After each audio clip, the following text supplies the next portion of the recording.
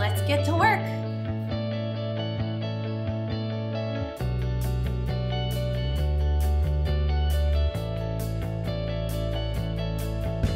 I'm currently building a piece called Home. It's 10 feet tall by 5 feet 6 inches by 5 feet 6 inches. So a pretty big piece.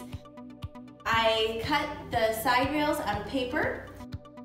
I need to plot this out and then scale these pieces up into real size. The real durability of the whole piece will rest in these pieces. I'll start with side A and side B. The great thing is that side B sits in a flat section, so I can base my 90-degree angle from that and ensure that I'm getting a correct angle to start the piece rather than plotting it along in some abstract way. So I'll start the piece on side B, that flat section, and build the skeleton spines up from that. This week is going to be challenging but exciting. I am going to start constructing the piece. I'm nervous. It's easy to think about the piece in the abstract and then plot along, prepping pieces and getting things cut and ready, but to actually start assembling them is the challenging part.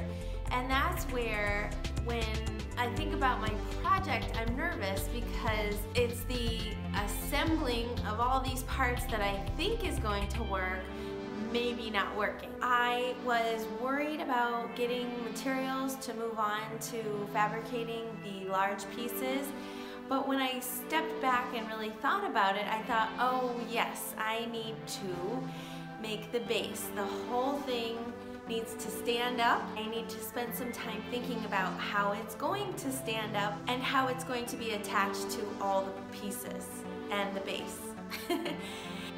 I've really broken this up in my head as the sculpture being 4 different sections. I'm moving on to the house section, which I'm going to do as the second section. And then the big curved section is the 3rd section, and then the box will be the 4th section. I mocked up the 2 sections that I do have, and that's when I started to really bite my nails and worry about if this is going to come together as planned.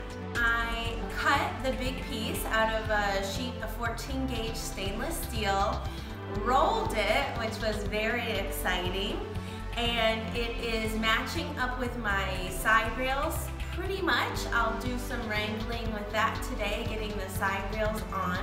This piece is 10 feet tall, so it's not that big, but it's wider and deeper than I usually take on. So today I'm going to weld the side rails onto the big piece, and then next is assembling the 3 parts to really see it come together as a sculpture.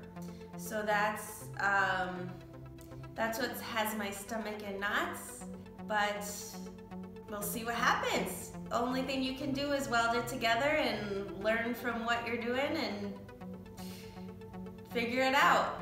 I've also had my dreams invaded about whether or not this sculpture is going to stand, if this is all going to work out, if this is actually even feasible with gravity. I ended up adding a trussel design to the inside, which was basically a bunch of X's that are all connected throughout the whole piece, that really adds rigidity and solidity to the piece so that it could really carry that weight and stand up. The last thing I wanted it to do was to look like it was uncomfortably slouching. It needed to kind of look like it was leaping out of the air and really coming up with a gesture of excitement and this kind of expressive arrow that looks like it's defying gravity.